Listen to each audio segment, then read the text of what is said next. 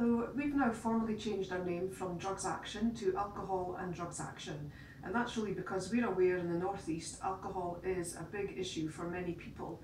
As many as 40% of adults are drinking above the weekly recommended limits, and a really large number of people, some 6%, are estimated to have alcohol dependencies. For the North East of Scotland, that's some 20,000 people, which is a massive amount of people that are struggling in our communities.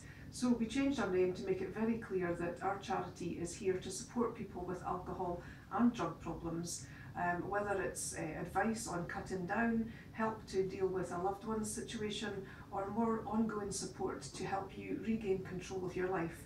Alcohol and Drugs Action is here to help. Our services are open 7 days a week in Aberdeen.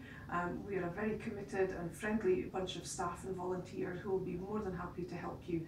And for a very short time only, we even have Alcohol and Drugs Action cupcakes to welcome you to Alcohol and Drugs Action.